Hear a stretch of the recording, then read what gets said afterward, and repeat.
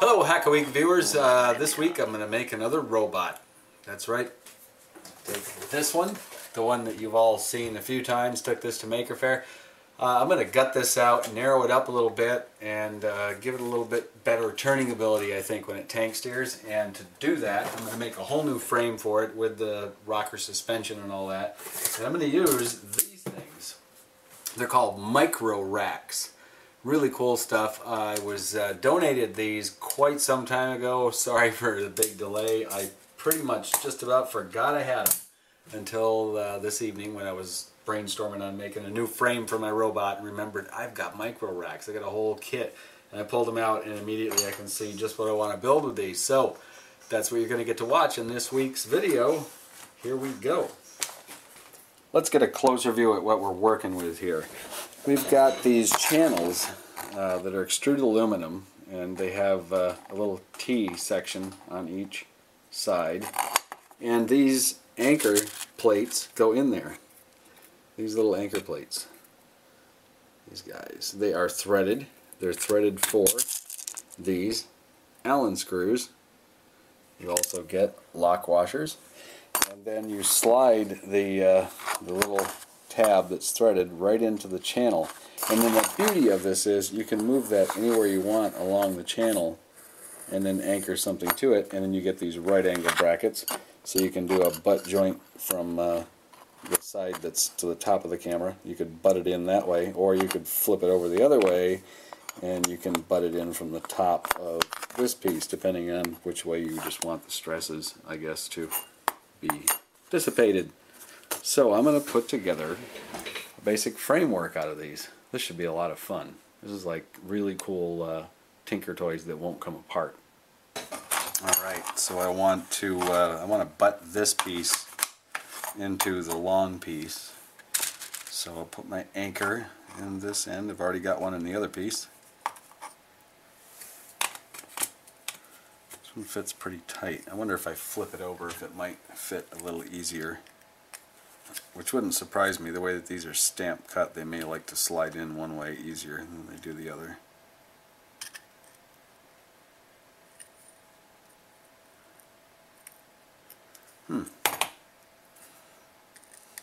Oh, there we go. Yeah, it helped a little bit, flipping it over. Okay, they have a way they like to go in, which makes sense from the stamp cutting, shear cutting. Anyway, so let's see, we'll put this just like this. Nope, it's the wrong way, sorry, like this, so that we can butt that one into this one.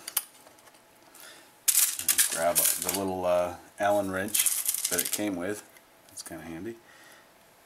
Get an Allen screw on there, and a lock washer. I'll hold that with my finger, tip it all upside down, put it into the lug, and take it to where it just snugs up, and then back off a tiny bit. And anytime you're putting things together like this, anything, can be anything. If there's multiple screws involved, get all of your screws started first. You know, woodworking could be a bit of an exception, I'm sure, but just get all the screws started first on anything mechanical, machine-like, let's put it that way. And then make sure everything is aligned properly, and then go through a sequence of tightening them all a little at a time until they're all tight. Never a good idea to just really tighten one and then another, because you put undue strange stresses and loadings on things before they've ever even seen any stress or strain. Okay, one more to go, and then we've got our first right angle joint built. And I wanted you to see this with no cuts in real time, just so you can see how easy and quick it is to build a nice right angle corner.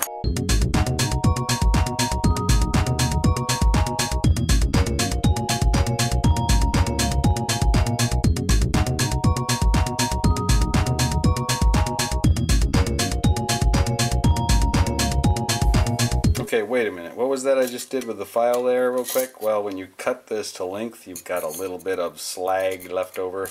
Take a square needle file or a tiny needle file and get in there and just clean it up on all four of the cross section. Get all that stuff off there so you can slide the anchoring lugs in easier, like so.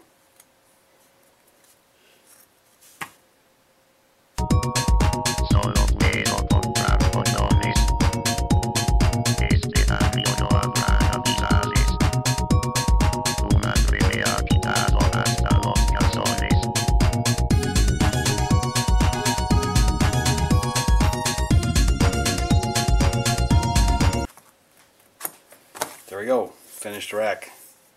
That didn't take very long. I need a place to mount wheels on the side of my frame, right? So that involves just a 1/4 20 bolt. So if I put one of these joining brackets, like right there on the side, drill a 1/4 inch hole right there, then the rocker can pivot on that. Yep.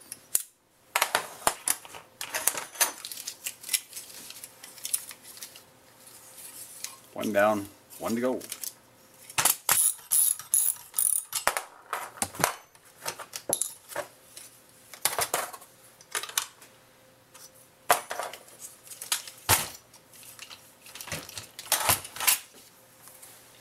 Alright, the next step is to get all this stuff. Motherboard from the Roomba, mostly for the H-bridge drivers, and that's about it. The rest of the stuff is along for the ride. Maybe someday I'll hack into that, I don't know.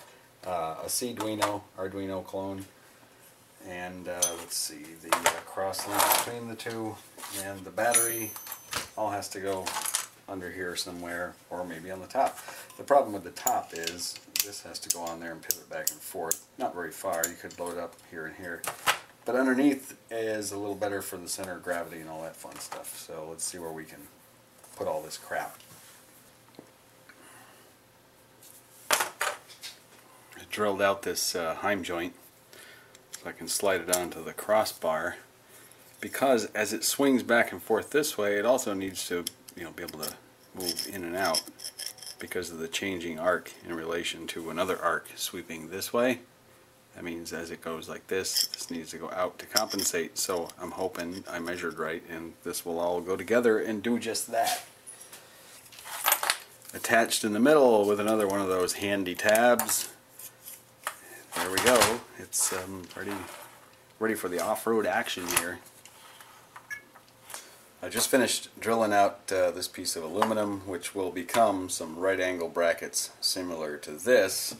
They will go on the side of the bot here, and I'm going to use another piece of the MicroRax and mount that here, and then I'll have a rocker here on the side with the motors mounted to it. And the neat thing about this is, of course, I'll be able to mount things along this rail anywhere I want. So later, when I turn this into a 6-wheeled robot, I'll already be a little bit ahead of the game. So now, anyway, it's time to cut these and bend them at 90 degrees and get everything all put together.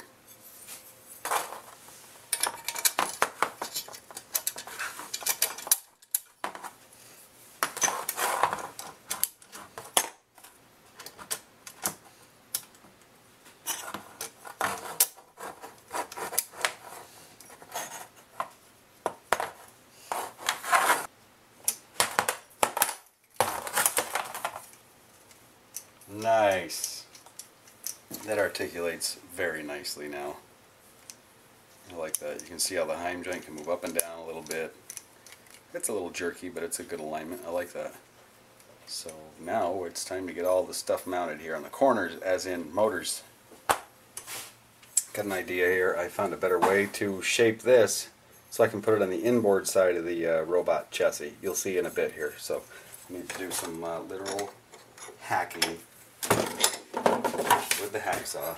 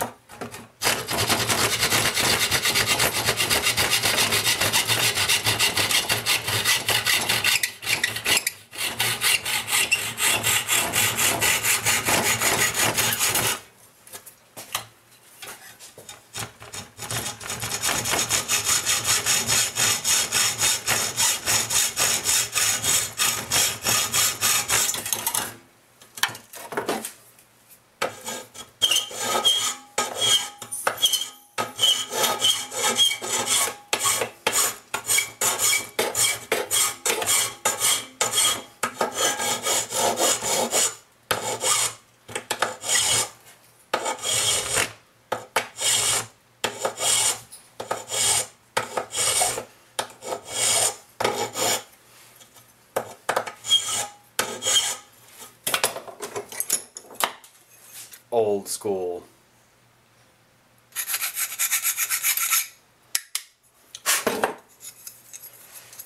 There you go. If you were going to try to CNC this, you'd still be doing your CAD drawing. Assembled, complete, modified slightly along the way. I took out that big fat spacer and just shaped that. I was going to put it inboard, but then realized, no, I can't do that. It would hit against the frame. These are the silly things that you realize when you're prototyping. But it works really nice and smooth now. So now we're going to get motors on it.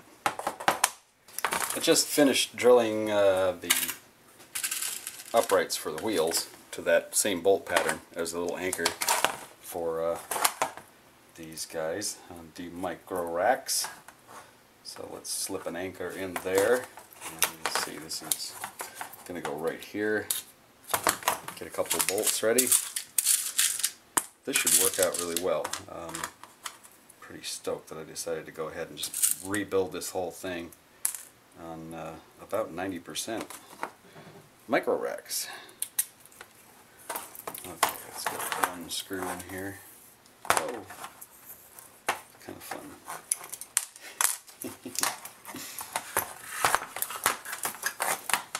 Better approach. There we go.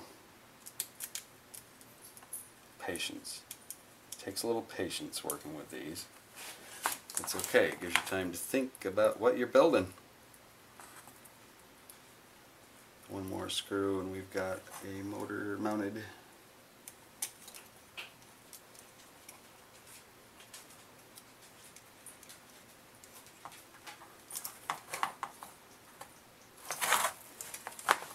There it is.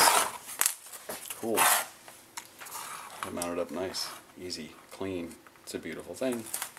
I got the battery compartment mounted up solid now in the center. I figured I would put the heaviest thing right in the center of everything, and I can put the Roomba motherboard right here on this side of the battery. I think that'll work out quite well.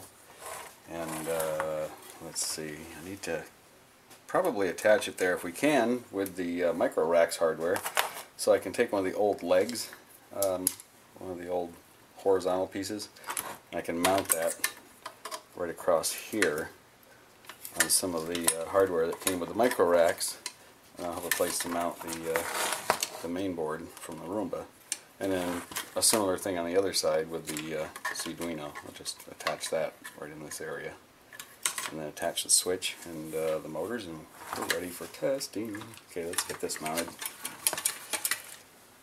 I think I figured out how to mount the motherboard here with this strip that I put these right angle brackets on, and realized I can take one of these anchors that have the two holes in them and just simply cut it in half with some tin shears, and then you end up with one like this that's just a little single anchor point in there, and then I can use this single anchor point and attach this motherboard mount.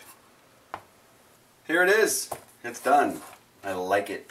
I really like it. It's got much better articulation than it used to have. It probably lost a little bit of weight. It's a lot more hackable, prototypable for future stuff. I can mount things everywhere on here. Eventually I might put servos in each corner so that the wheels can do this and actually pivot in the middle on an axis right here, so it can just rotate around, turn the wheels back straight, kind of the way the Mars rovers work. But this looks pretty promising. Let's go take it for a drive. Let's give it a test run right here and head for those stairs and see how well it goes downstairs.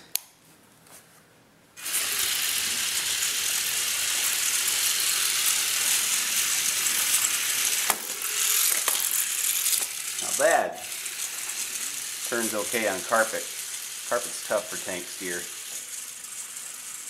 Doesn't like chairs. Well, the great outdoors is where this thing was designed to be used, so let's see what it does out here.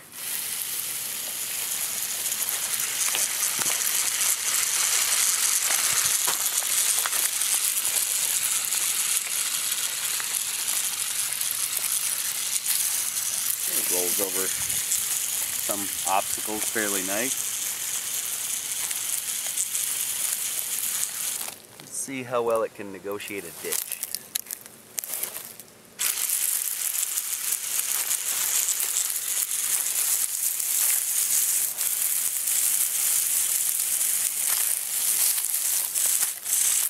Ooh, it's got itself stuck. The wheels are kind of small and they dig into the ground easy. Give it a little help. The sensor's freaking out right now.